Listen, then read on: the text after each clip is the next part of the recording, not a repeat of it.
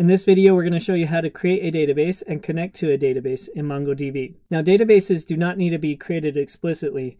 Rather, they are created when you just insert data. So if you add a new document into a collection, it will create the database if there are no other existing collections inside of that database.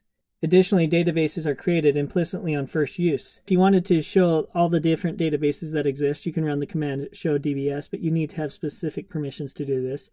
Or if you want to switch to a different database, you could say use the name of the database. And even if that database doesn't exist, it would switch to it. And then you could insert documents into collections, which would then create this database.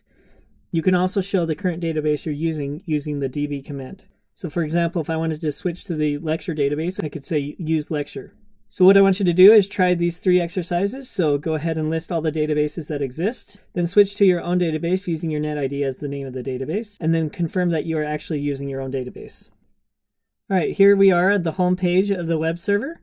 So what we're going to do is try to issue these commands. So the first one was to show all the databases that exist. So we'll just do show dbs, and we do not need to have a semicolon after every query like we did with relational databases.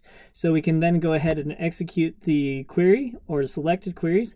I'm just going to use the shortcut key of Control-Enter to execute this command. So we'll go ahead and run that.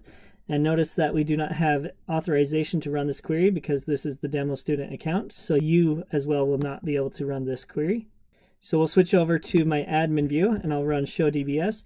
And as you can see, we then can see all the databases that exist inside of this environment.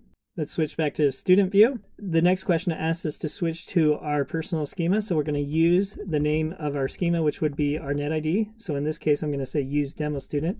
We'll go ahead and run this query. It says that we successfully switched over to the demo student database.